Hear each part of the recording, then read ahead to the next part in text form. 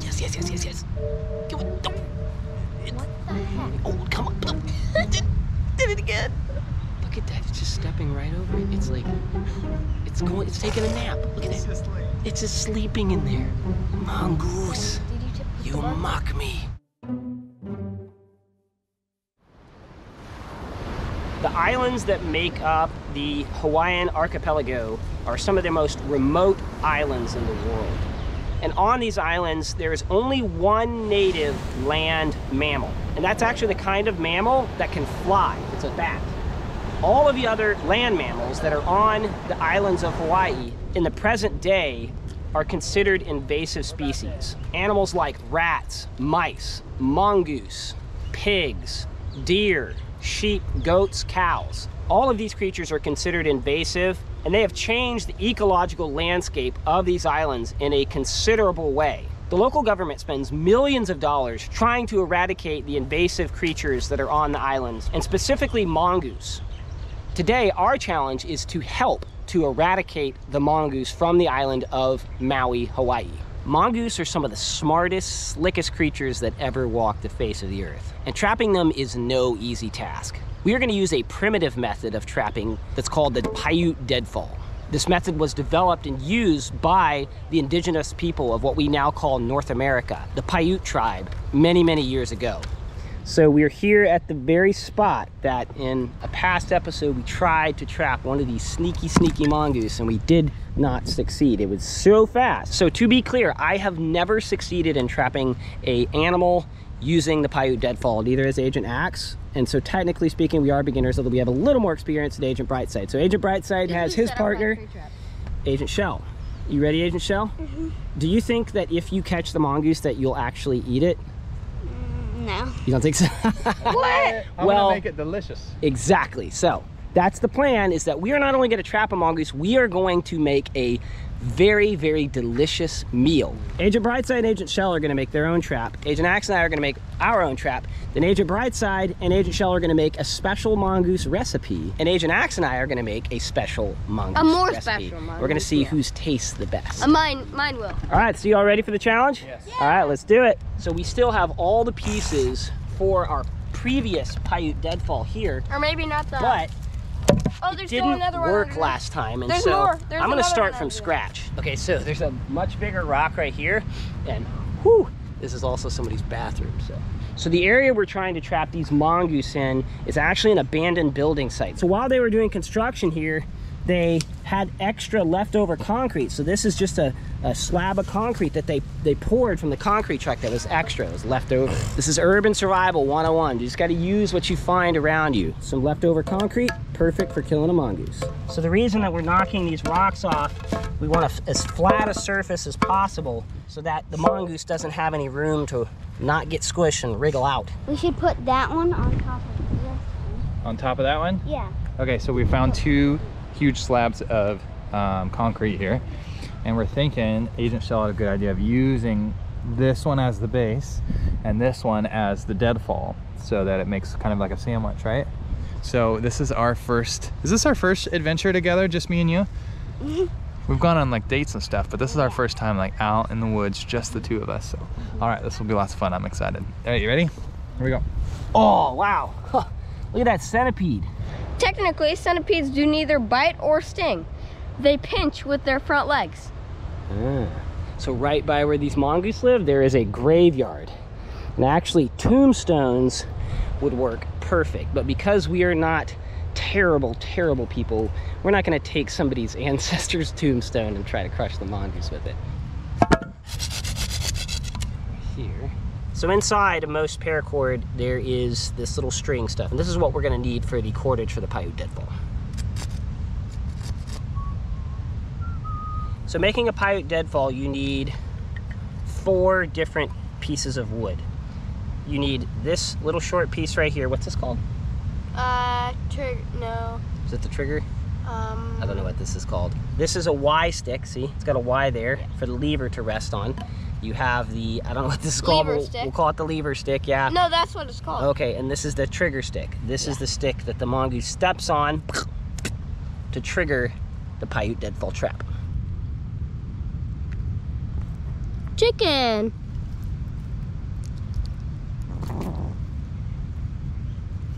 From my extensive research this morning, we need to get a few sticks. The Deadfall requires a variation of sticks, and we have to carve them in a specific way to where it just triggers just right, where there's just a little bit of pressure on the trigger stick that it releases the Deadfall weight.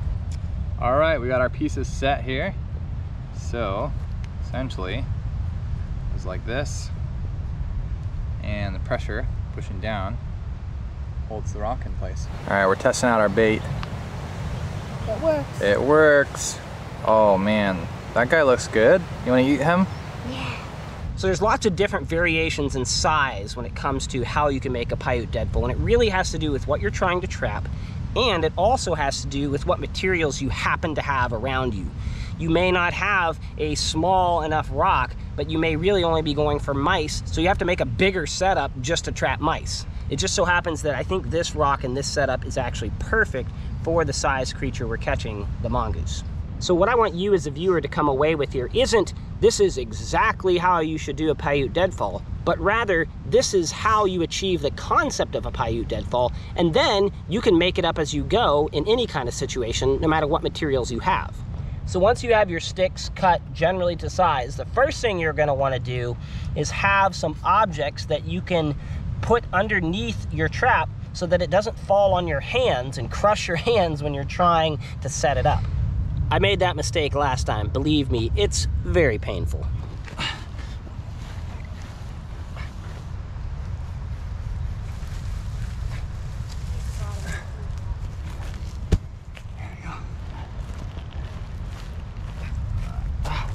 Level on here.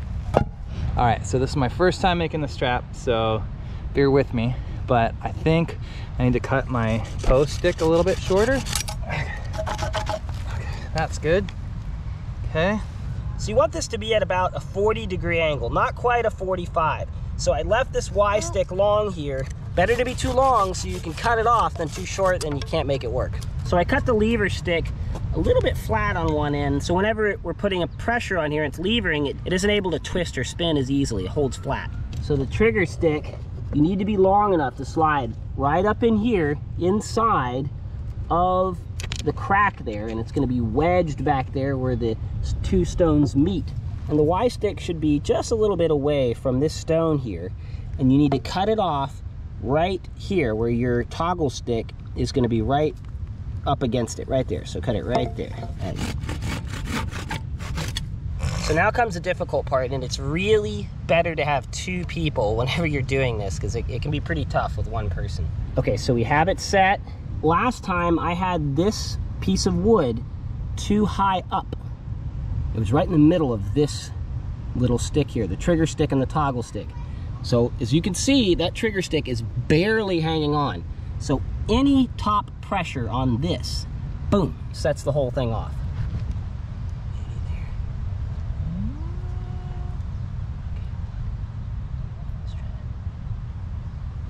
All right, we have our trap set. That was very challenging. I did have to ask Agent Tex for a little bit of help setting it. Hopefully our setup here works, so we will see.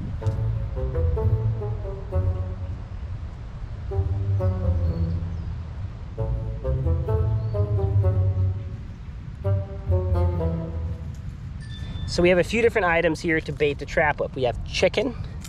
We have... I'll take the bait.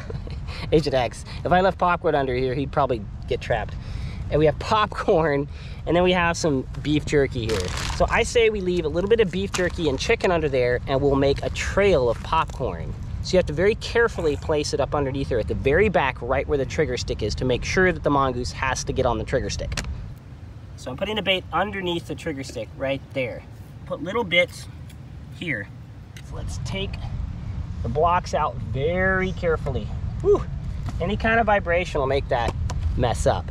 All right, mongoose, it's on.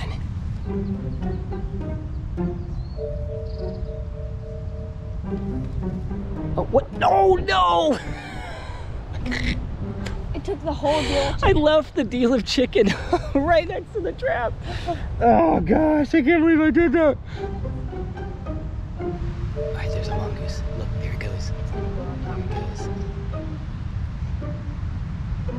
Oh, man, they're so smart. There, it's going around. Oh, thief. Look at that, it's just taking it. They're so smart.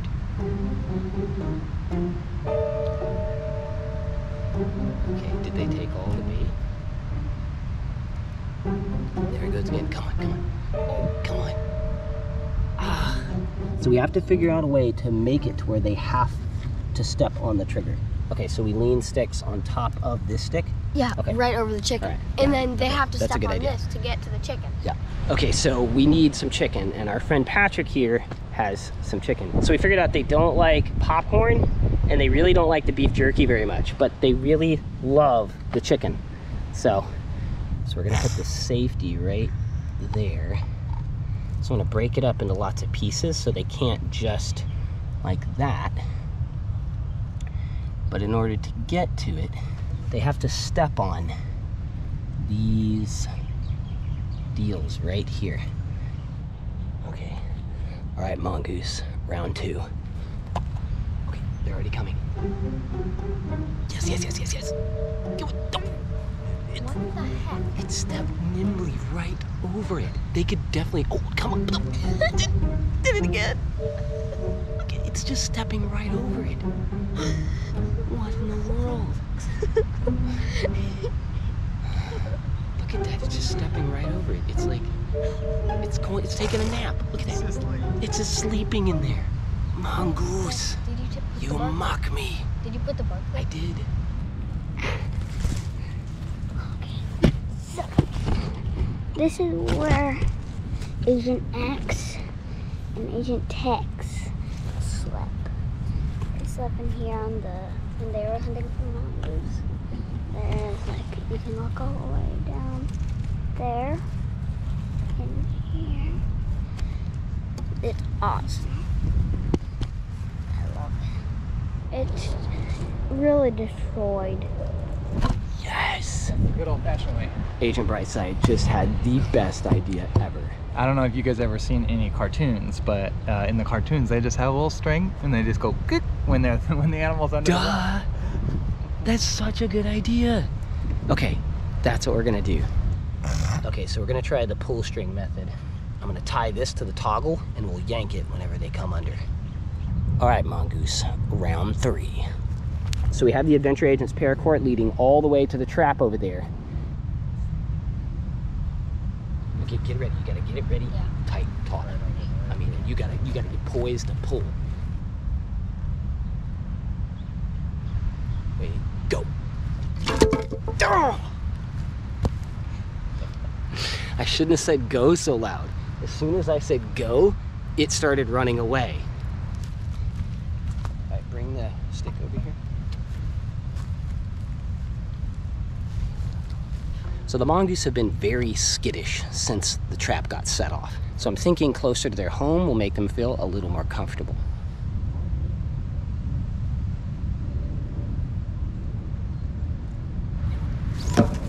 Yes. We got it. Oh, they got one. They got one. They got one. You want to take care of it? Here, Brad, don't record that. That is good. All right, so there we go. We got a mongoose. I just can't explain to you, agents, how much respect I have for these mongoose. They are so, so smart, but not smart enough.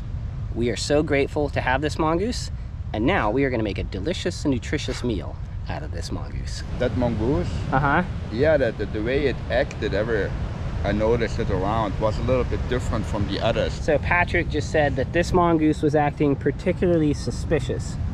So, Not anymore, but not anymore, yeah. So Patrick's been living here for like 8 years, and the mongoose and the cats, he actually feeds them. So he's been fattening up the mongoose for us to eat. Thank you, Patrick.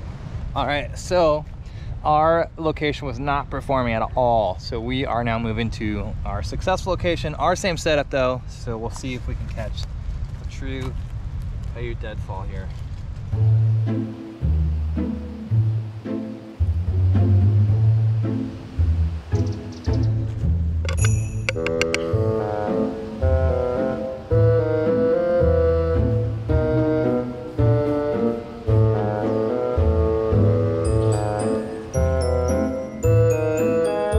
All right, we're gonna try our hand at cannibalism for the second week in a row. We'll see if we can use the head of the dead mongoose.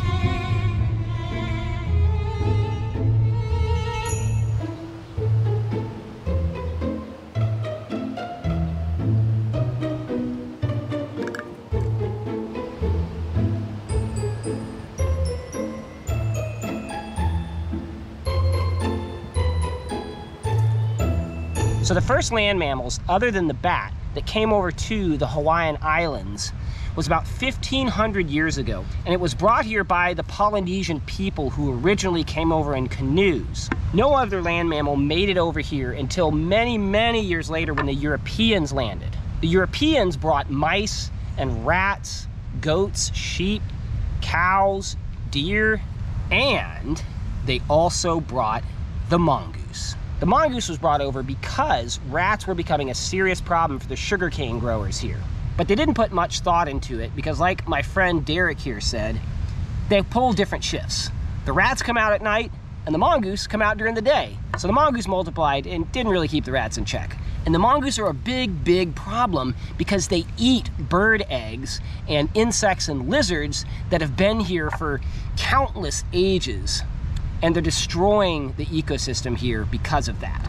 Now you may be asking Agent Tex, why didn't I see the mongoose get squished? Why didn't I see you guys skinning it? Why didn't I see you guys doing all that? Well, unfortunately, YouTube is scared of PETA, and so we cannot show us processing this. So we can show what you get at the grocery store if the grocery store carried mongoose. We'll just be in denial about how things work when it comes to animals ending up in the grocery store. It's just like magic. But seriously, if you want to see the full trapping experience and us processing the meat here, you got to check out our app. We got the full episode on there. I'll put a link in the description down below to that. If you subscribe to the app, you can watch the full episode. Me and Agent Bryside are gonna season our meat with this.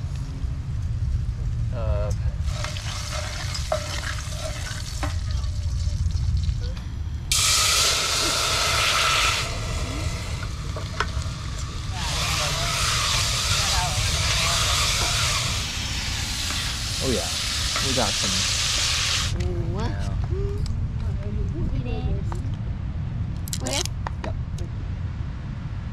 And we. All right, so we have two different kinds of meals here. I made a little island style barbecue. We got a little seasoning and rub that we picked up. Let's say we got pineapple, fresh from Maui here. We got bell peppers, onions, and a little bit of rice underneath. Nice. All right. I'm excited. What about you? What do you got? So what I have here is some cabbage, some mung bean sprouts, white rice again, and we also have a little bit of pineapple in here. I wasn't originally going to do pineapple, but Agent Axe was so excited about this pineapple, so we ended up putting it in here. And also Agent Axe picked out leeks here, so we got leeks in it. I put a little bit of sweet chili sauce. Now Agent Axe says he doesn't want that. Not good. You like that, Agent Shell? Yeah. Nice. And good. So what are you eating on the mongoose? I don't know. Oh, that's the spine. So it's the spine and the meat that runs along the spine there. What do you think? It's like chicken. It tastes like chicken? It's a lot of chicken. So I'm gonna have a little bit of fat, liver, and some of this rice here with some leeks and cabbage. Man, that is so good. Ah. Mmm. Ah. The liver isn't strong. Oh, it's not that strong. Thumbs The up. liver is sweet. Taste it. Taste All the it. rest Just is by not. itself, it's sweet. Thumbs up for mongoose. Oh man, this is delicious. Yeah, this is really, it tastes very much like a chicken wing. Like, you know, a little chicken wing. It's a little bit more stringy, but cooking it in that ghee really, really worked to keep that flavor in there and keep it moist. Cooking this over a fire, you really wouldn't get much meat out of it because it would just dry it out too much. Agent Bryside, what do you think? Not a big fan, actually. That's so good. Really? Not really a big fan? I don't know what Agent Tex is talking about over here. That's your. Oh man. I don't know if it's just like all the work we went through to get this, you know, Dad, it's just this is like yours. got my appetite super up, but Dad, this you is didn't have actually any. delicious. Okay, so I'm gonna try his, and if I don't like this, maybe, No, that is yours. maybe, oh man, No, you don't have to eat this. well that's great. So this is the ribs right here. It's like a little cute baby back rib. And the ribs are fantastic. So I honestly and genuinely like this mongoose. So Me too. mongoose is definitely a winner for me. It is a lot of work for just a little bit of meat, but it could keep me alive. I don't hate it. It's just not my favorite. And I've definitely, with Agent Tex here, I've definitely had worse meat. So. Yeah. It's a lot better than rattlesnake, that is for sure. All right, so I got something special here for Patrick. So Patrick, I'm sorry, we ate all the mongoose. So Is that your adventure agent ID? actually, it's yours. One for me? I got one for you. All right. Yes. Agent Odin. Oh, that's cool. Thank you much. I don't know, I thought it might be something fun that you could clip onto your pack there. Can you watch me doing it? Oh yeah, yeah. All right. There we go. Check it out. So he's got all these carabiners linking everything here. So Patrick, I just want to say I really appreciate you. You've been so helpful, and it's just great having a new friend, and you helping us out with learning about just this area has been so fantastic. Also, you really fatten those mongoose up, because that mongoose, it had a lot of fat on it, and normally these creatures, they don't have that much fat. So thank you, it was delicious. All right, agents, well, hopefully you enjoyed this episode. We had a fantastic time out here trapping mongoose, and we'll have to do a future episode where we actually get the Paiute Deadfall system to work.